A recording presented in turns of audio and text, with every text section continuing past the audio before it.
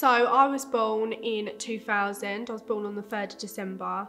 I am a Sagittarius, obviously, so I'm so fiery. I was born in Newham, and in true my style, I was born in a very dramatic way. So I was a month early. I was due in January, and I was born at the beginning of December. So I was premature. I was really, really small. I was £4'4", and I was in intensive care, and my mum had preeclampsia when she had me.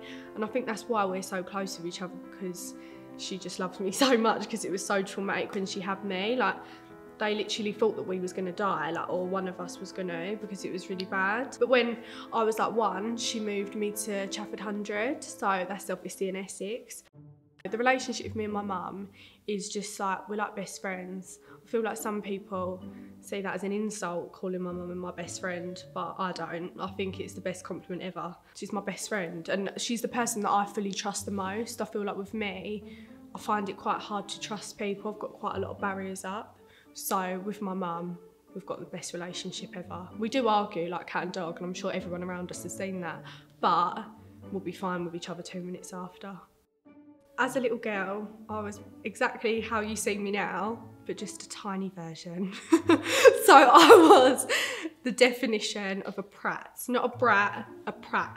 I was dramatic. I hated going to school. I hated being told what to do. All I wanted to do was be older, and I was like obsessed with being a woman, basically. I just wanted to grow up. I grew up really quickly as a kid because, and it wasn't to do with my upbringing. My mum very much wanted me to be a child. Like, she would take me to gymnastics, horse riding, ballet. She took me to everything.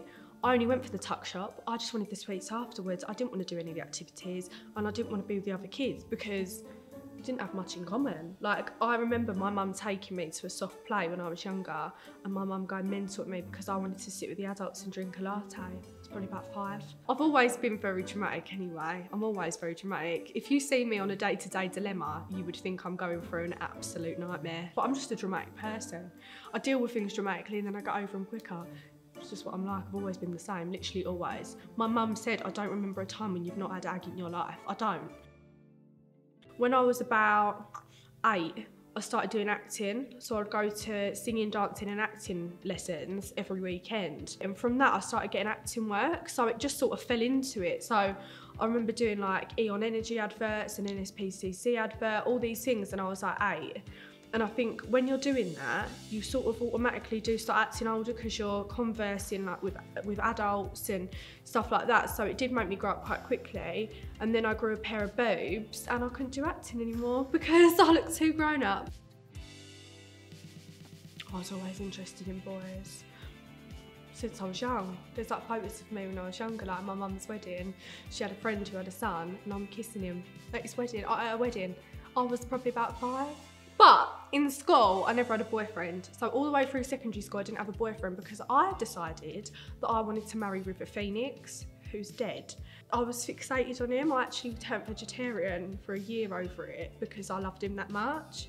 And then I got my first boyfriend when I was 17. He was quite a lot older than me. So at that point, I wasn't like a normal 17-year-old. I was working in London, had like a 9 to 5 in London.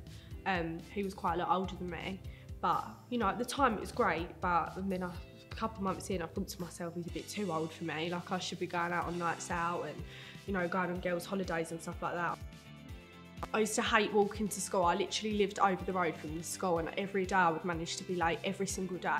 And I was known for crying on the way to school as well, like absolutely tears all like down my face, crying, like I don't want to be here, I hate it. But the thing is, I'm actually quite clever and I'd done quite well in school. I was so naughty at school. I still speak to one of my teachers because we got really close. She was like my form tutor, and without her I would have been kicked out of the school.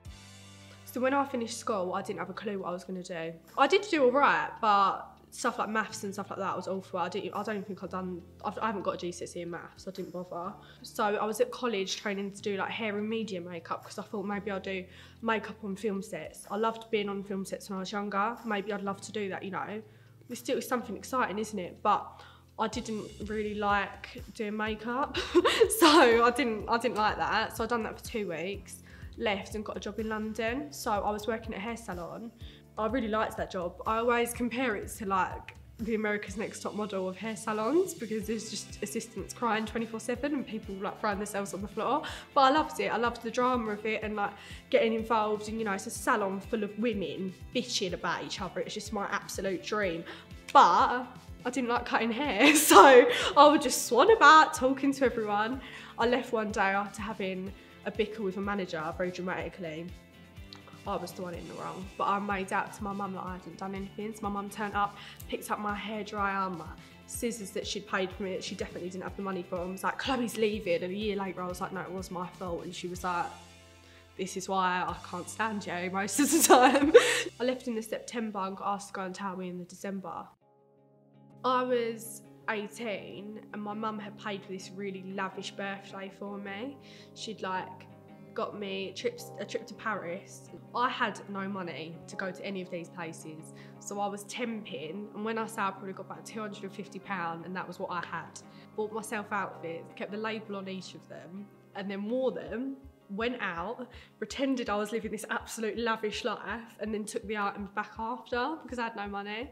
But on my Instagram, I looked like I was living the high life, so the people who was casting probably thought, who's this girl? I remember the first day on set, I overthought my outfit so much that I ended up wearing snake print flares, a roll neck, and like a baker boy hat. I'm very over dramatic, this outfit, I've never worn that again. And Joey wore a bright green top. And we clashed on camera, and then we clashed in the car park as well, because I went to him, why are you digging me out on camera? Told him he was a car ponce and he wasn't allowed to get in my car. I'm not really sure, he'd never been in my car.